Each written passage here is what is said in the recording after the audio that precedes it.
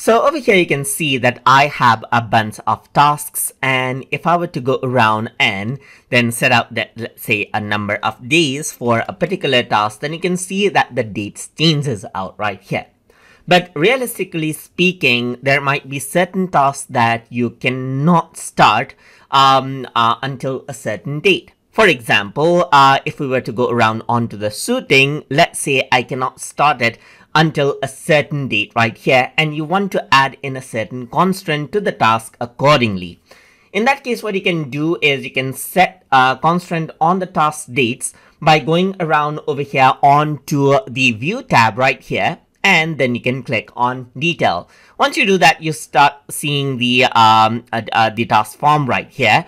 And to get the option for the constraint, we need to go around over here on the drop down menu right here.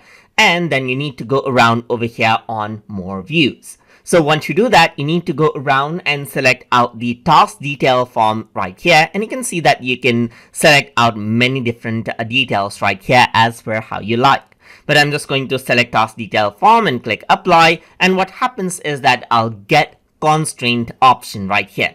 So now for the shooting, it says as soon as possible. So I'm going to go around over here, and let's say I'm going to say start no earlier than. So once I do that, what happens is that I can set a specific date for this particular task. And let's say I'm going to go around over here and set it. So you can see that the start date is set for a certain date right here. But I'm just going to go around and say this is going to be around, let's say, the 21st of February right here, and press OK right here.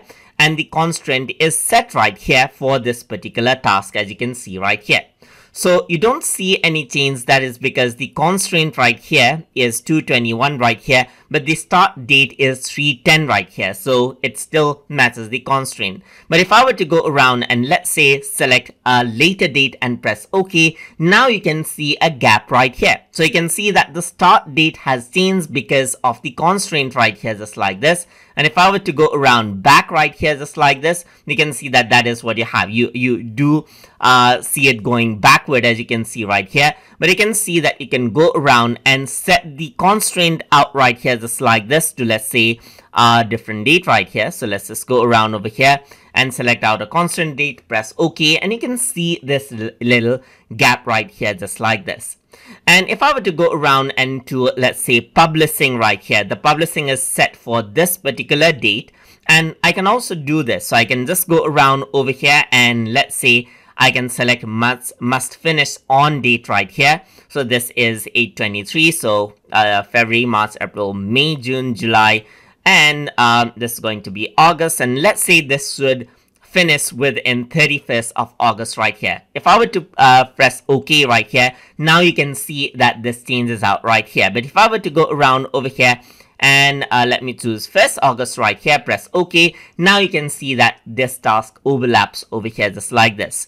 So you can set different level of constraints like here. Like you can set it to be as late as possible or as soon as possible, or you can finish it no earlier than a certain date or later than, or you can set the must finish on or must start on, and you can start no earlier than or start no later than constraints right here, just like this, as you can see. And that is how you can set out constraint on task dates to be realistic with task management by using a Microsoft project. So you manage the time exactly as you want. So hope you guys learned something as always. And as always, please like, comment, share, and subscribe.